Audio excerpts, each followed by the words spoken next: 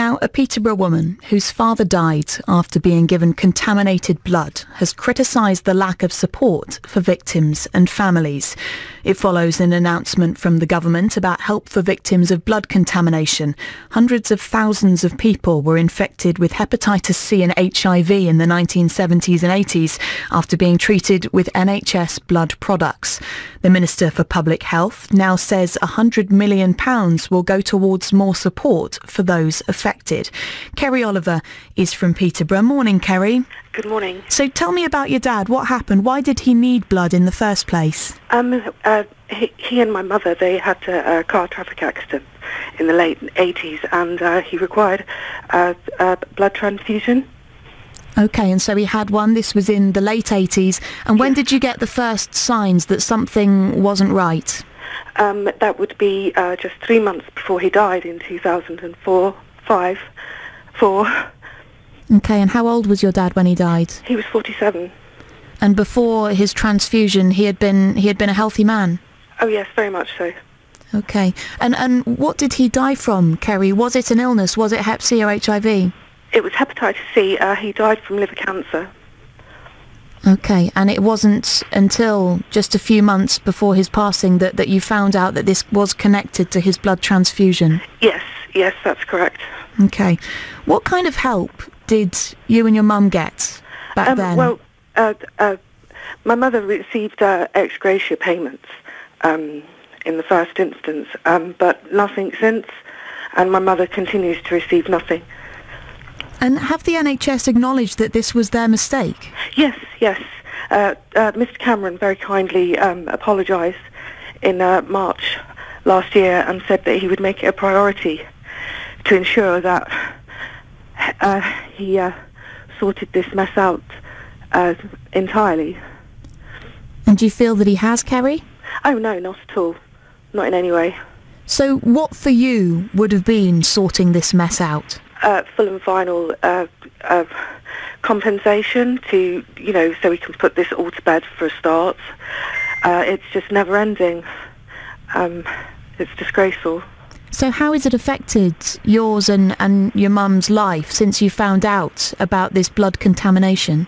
Oh, it's destroyed our lives, destroyed my mother's lives. It's like being hit by a bus, and it adds insult to injury when, there's this new thing coming out under this new plan and proposal. My mother is set to receive nothing. Okay. So basically, they've killed her husband, they've killed my father, and they're saying, well, okay, never mind, but you don't fit our plan. They did promise that nobody would be worse off under this new plan, but that clearly isn't the case. So what kind of support have you been getting? Because you've not been getting anything from the government, you say. No, my mother receives nothing. There's something called the Caxton Foundation, which is basically like a begging bowl, but my mum's quite a proud woman, and she just flatly refuses to, keep begging and writing letters for, oh, maybe can I please have a little bit of help? And what kind of help does she need, Kerry? She wants security for the rest of her days, like everybody else affected by this absolute nightmare. Are there families that have had compensation? I believe that there have been, I believe Jane Ellison mentioned something that liability had not been proven in the majority of cases, and it's kind of my belief that the fact that that's happened because the government blocks any kind of legal action that people may wish to take. I mean, the government have said that they're investing £100 million. Why is it that your family won't be eligible for any of that money? £100 million, that sounds absolutely fabulous, doesn't it? That makes it look so, oh yes, £100 million, people must be, getting lots of money, but that clearly isn't the case. The majority of people affected will actually be worse off under this new scheme. They're using a good portion of this £100 million to pay for very expensive drugs. So, but shouldn't that be done through the National Health anyway? So those are drugs that will be helping people who had the contaminated blood and are suffering from these diseases at the moment, from Hep C and HIV? It would be for the hepatitis C, the people infected with hepatitis C. Okay. And Kerry, just going back again to the moment that you found out what had happened, how did you find out? It was only when my father was told in the hospital that he had liver cancer, and that he also had hepatitis C, and it was there that when, obviously through his medical records, realised that he'd had this massive blood transfusion, that we were told that it was through that. And how did he feel about it in the subsequent months before he died? I think we were all just in like a dream world, really. We just couldn't believe it. Yeah, I'm not surprised. Kerry, thank you for coming on this morning and sharing your story, because I know it must be very difficult. It's obviously a really, really tough and sad and emotional topic. Kerry Oliver there, who's from Peterborough. Hundreds of thousands of people were affected by these contaminated blood transfusions in the 70s and 80s.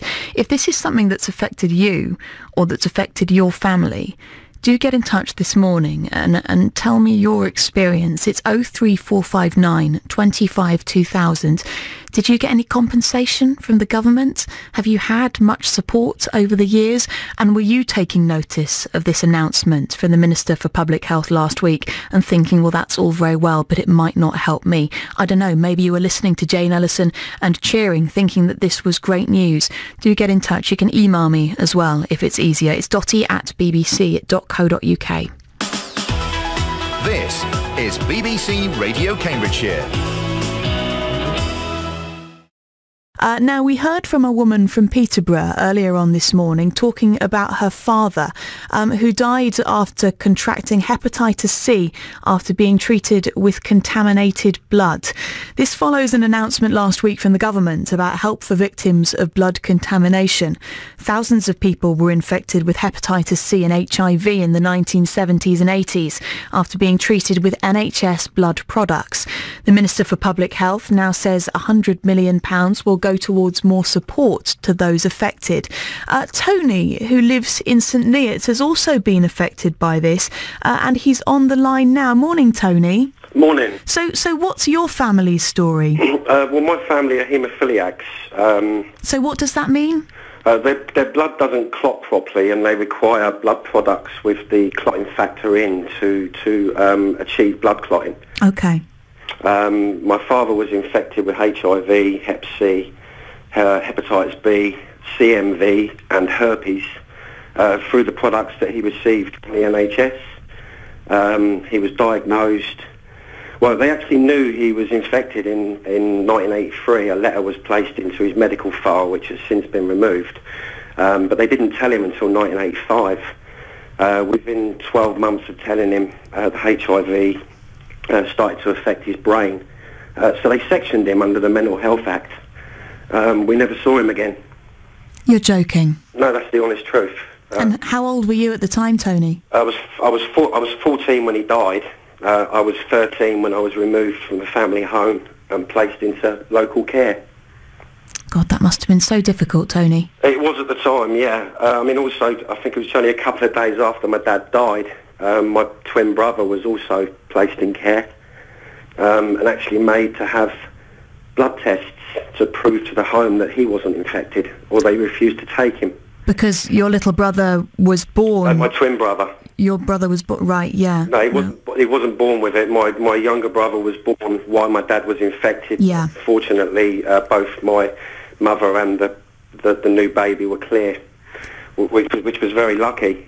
I mean, it almost beggars belief, doesn't it, Tony? I can barely get my head around this, that these people like your dad, went into hospital to get better and went out with, you know, new infections, life-threatening infections, and this happened to thousands of people. Yeah, it wasn't just my father. Only a few days after my father died, they actually diagnosed my dad's brother with HIV as well, because haemophilia runs in the family. And then a few years later, they diagnosed his other brother with hepatitis C, and later on exposure to mad cow's disease. So this has had just the most extraordinary impact on your family? It's totally destroyed the family. Totally destroyed the family. And the new... The consultation that has now been put in place, where people are talking about this £125 million, it's actually not what it seems. Most of the people with HIV currently receive about £14,700. And have you been receiving compensation like that? No, our family have never received a single penny. My father. Why is that? My father died before the trust was set up. He was one of the first to die back in 1986. The trust weren't actually set up until around about 1991. So by the time the trust was set up, most of the dependent children in the family, myself and my brother, we were over 18, so we were excluded. And the widow of my father and the widow of both of my other uncles have also been excluded from the trust. It's all charity based. If you have an income, then you don't qualify for the payments. These new payments will actually see everybody with HIV have their money reduced. There's a £5,000 discretionary fund that's available to these people. That's actually under this new scheme been abolished. The payments were linked to consumer price index. That's also been abolished. So it won't go up with inflation? No, it won't go up with inflation. Most of the people this year will receive the 15,000 flat rate, which would see the increase of about £250 this year, which they would have got under the CPI anyway. But now they've abolished it, everybody will be worse off. The 125 million that's been promised actually isn't for payments for the victims. It's actually for the NHS to clear the Hep C victims of the virus. They don't have to pay them. We will not see any money, or the victims at the moment will not see any money extra from this 125 million. Well, Tony, I'm so sorry for what has happened to your family over the years. It's just, I mean, it's crazy, the impact that something like this, that NHS action can have on people. And thank you for coming on the show this morning to share your story, strikingly similar to that we heard from Kerry Oliver from Peterborough earlier on. That's Tony, who lives in St Neots.